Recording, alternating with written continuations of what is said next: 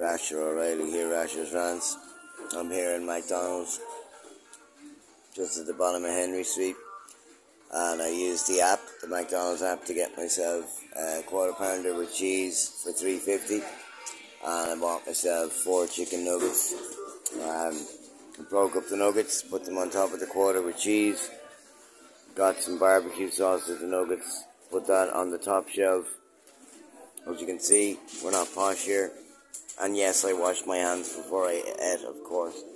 You know, I'm not a festoon.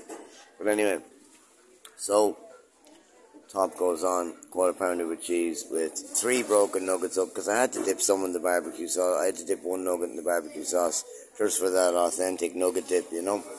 And that's not a euphemism. But here we are, quarter pounder with cheese with 3 broken nuggets and barbecue sauce on it.